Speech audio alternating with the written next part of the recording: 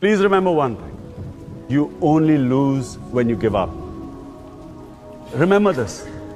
Remember this over and over again. You only lose when you give up. If you do not give up, you will win from the most incredible positions. The fight is in the mind. It's not physical, it's in the mind.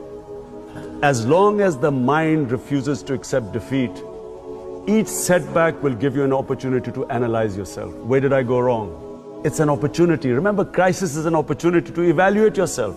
Where did I go wrong? Correct that, pick yourself up, you again move on, and you will find that you will get stronger. Each time you pick yourself up, you come back stronger.